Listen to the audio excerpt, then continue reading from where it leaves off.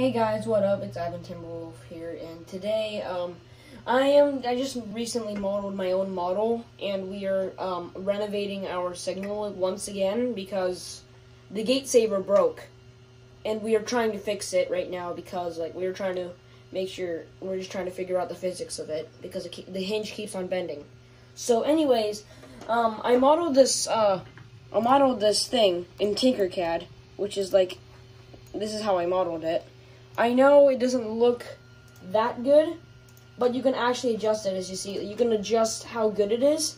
I put 0.28 because that's the fastest time. You can see it's only 2 hours. But when I put 0.12, I'm going to slice it once again, 6 hours. And when I put the infill plus the support, gives it a lot of more time.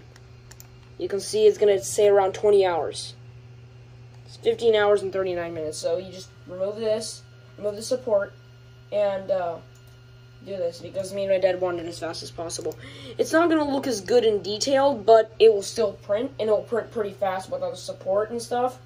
And without the support, it actually might be a little droopy, so we're getting the 3D printer ready. Anyways, can I explain a little bit of what we're doing? So, you see, this is the cover of the back of the light.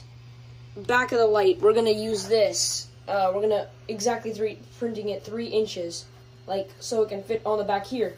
And if you're wondering what the hole, there's 3 holes. There's only supposed to be 2 on each light, right? One right here and one right here. Those are called the peepholes, which I think extract the light from the thing to prevent it not to being so bright. I'm not sure. Let me know in the comments. And this part over here is where the light bulb will go. This is the light bulb.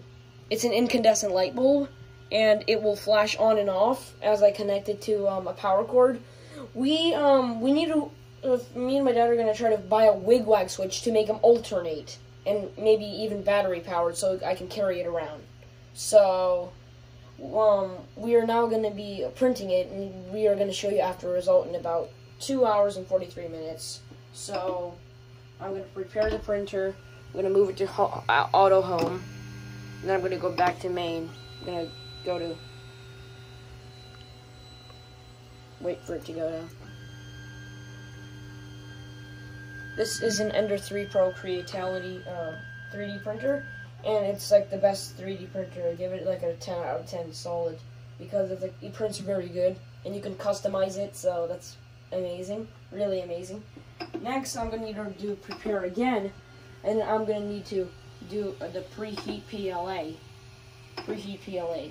Then it's going to heat up. You see the fan starts whirring to cool off the nozzle, and the nozzle heats up pretty fast. Meanwhile, the bed doesn't heat up as fast. It's already at 46 degrees. 51, 54, 56. Okay, so we are going to warm it up and print, and we will show you the after result, and hopefully it turns out good. Bye.